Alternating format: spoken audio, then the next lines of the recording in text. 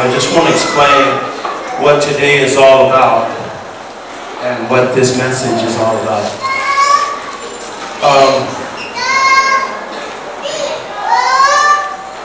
I have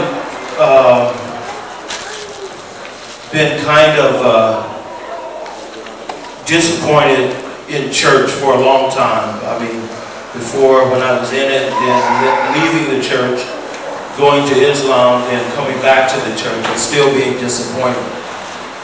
As I started witnessing to this guy, he started telling me about that he'd been thinking about going back to church because his sister now goes to Antioch in Long Beach. And he said she's been doing real good too. She's been going every week, and she's getting ready to be initiated into the Eastern Stars. Wow. And I said, do you know that the Eastern Stars is like a break off of Mason? It's a satanic organization, like it's satanic?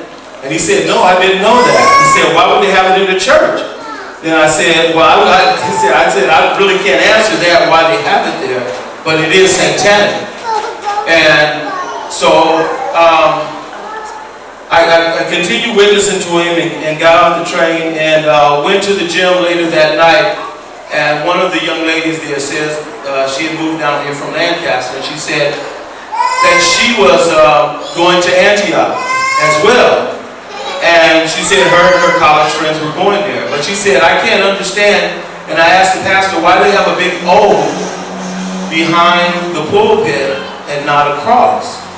And the pastor said, because we're non-denominational.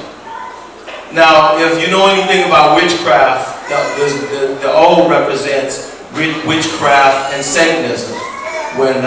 So they have the O there because they have the Eastern Stars are very prominent in their church. The guy on the Metro told me also that that they even have their own building where they do some of their worship, and then they all come over to Antioch, and they are a big part of Antioch's church services. So to put that O behind your pulpit means that everybody is aware of what's going on. The O stands for Order of Eastern Stars, and it is a break off of Masons.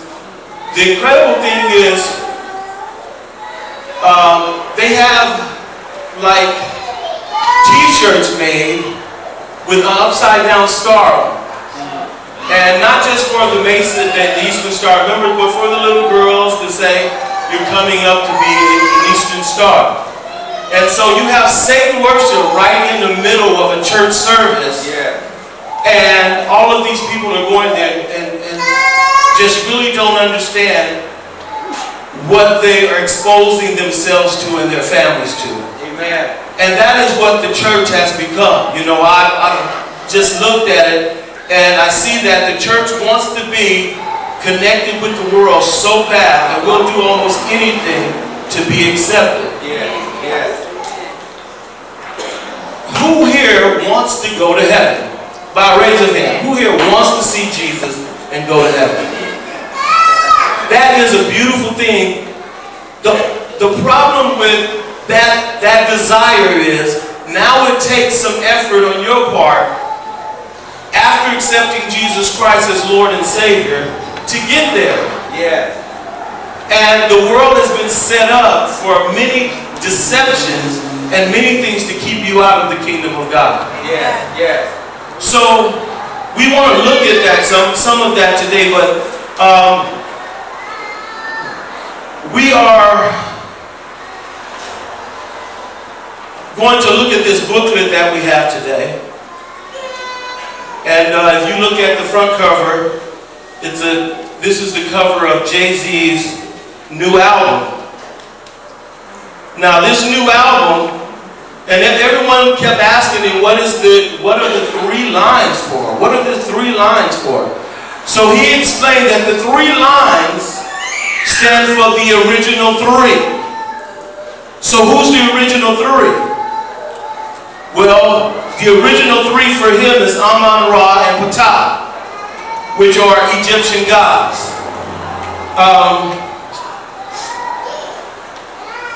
Of course, we understand that this is not the original 3. Right. And we're going to get into that and study that. But before we get into that, I want to set up and show this, this DVD so you can see what's going on in the music world that Satan is offering to your children and to yourselves.